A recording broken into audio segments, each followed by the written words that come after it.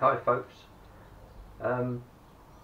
Fracking Disaster. Very much a disaster at the minute because we've got to get it ready for a show at Milton Keynes in February. Obviously, if you watch the programme, the Great Model Railway Challenge, you'll see that we got through only to the first round, but still a good experience. So anyway, the plan is now to put everything back as it was for the programme, and then on the 15th and I believe it's the 16th of February, take this to the Model Railway Exhibition in Milton Keynes. Unfortunately now the reservoir doesn't drain away anymore. We've got a major leak underneath the layout, and so what we're possibly going to do there is just fill this up with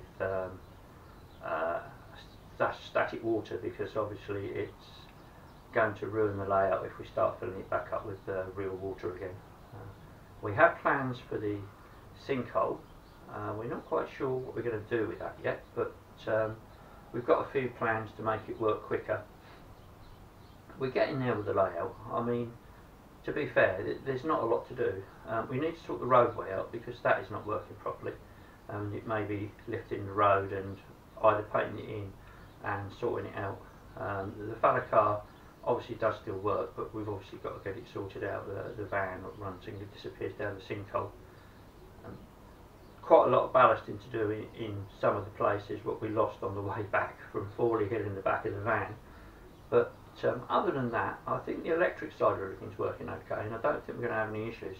This is actually the first time I've been able to put the layout up in my conservatory. To do that, I've had to get rid of a sofa bed that luckily my brother-in-law had. So the layout is now up and complete. The floors are not quite level, so we've got a few issues there, but I'm sure that when we get to Milton Keynes we can sort this all out and everything hopefully will work okay. I've taken this signal out. You may have seen this on the programme, not working properly. I've removed that now, and I'm going to wire it in as I've got the signals, train tech signals wired in on Spenceley Junction, and these are the ones obviously what are in Stanbridge 4 at the top of the garden. These are going to be direct wired. It's much easier. There was another signal just here that unfortunately got broken on set. What is a 2-aspect with a route indicator. Now Train Tech have been really kind and they've given me another signal to replace this signal and a couple of the detailing kits, so hopefully we should be able to reinstall this signal, and you should then see it working as it should have worked on the Great Model Railway Challenge. But as I say, it did get damaged. As you can see here, there is the actual fracking tower has been covered over because one, I have 3 cats and they're a bit inquisitive and they may go investigating, and the last thing I want them to do is get hung up on this blooming great big screw coming out of the layout.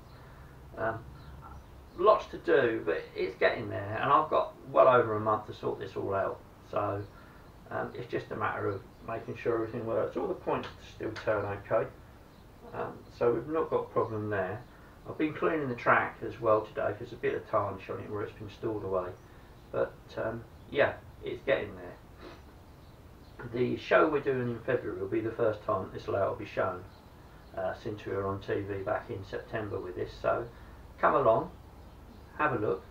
And I know Ealing Road's going to be there, what was on the very first series of the Great Model Railway Challenge, and it's very strange because they were on the first series and their layout was the first layout to be shown on the Great Model Railway Challenge and to be judged on the first actual day.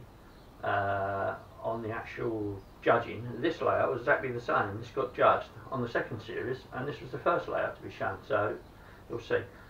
If you've watched the series, you'll know that we actually won the Scrap Build Challenge. The houses at the moment are not on here at the moment, but they will be, and they will be back on here, and you'll see the smoke coming out the chimneys. And the hammock's still here on the layout over here. I'll put a little guy back in that. It was quite good. Tim seemed to like the idea of that. Anyway, that's all for now, so I will keep you updated on how this is progressing and what we're going to do, and there you go. This will be hopefully rebuilt and will actually work absolutely fine, and only time will tell. I can't see there's too many problems. Just a few little bits to sort out. We can do that. It's not a problem. Okay. From Ron from Spenceley Junction, Stanbridge Ford, and a fracking disaster. We'll catch you later.